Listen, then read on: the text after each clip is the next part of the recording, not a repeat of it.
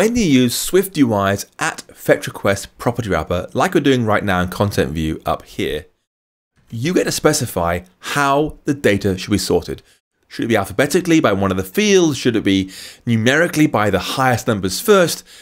And we've specified an empty array for our sort descriptors.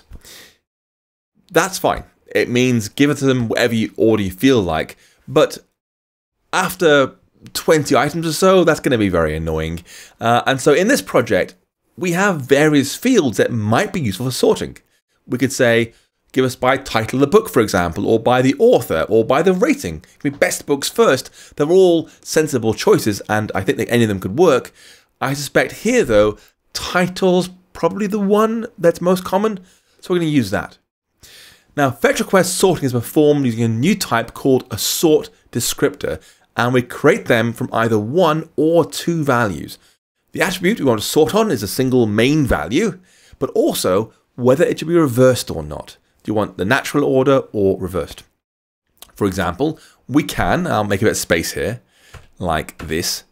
We can sort alphabetically by our book titles like this.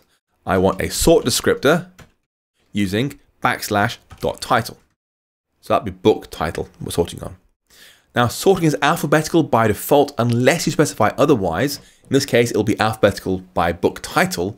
But if you want to reverse it, you can do. You could say, I want that descriptor title, order will be .reverse, and that'll be Z to A. You can, if you want to, specify more than one descriptor, and they'll be applied in the order you provide them. For example, if the user added the book Forever by Pete Hamill, then added Forever by Judy Blume, the same title, but otherwise entirely different book by different authors, just happens to have the same title, then specifying a second sort field matters.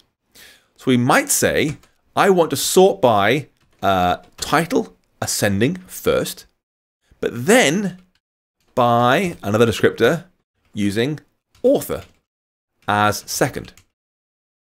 The title first, then author. Now, having a second or third or fifth or 10th sort descriptor has little to no performance impact unless you have lots of data with identical values. You know, with our books, for example, almost every book will have a unique title, and so having a secondary author sort is more or less irrelevant in terms of performance because title will decide everything.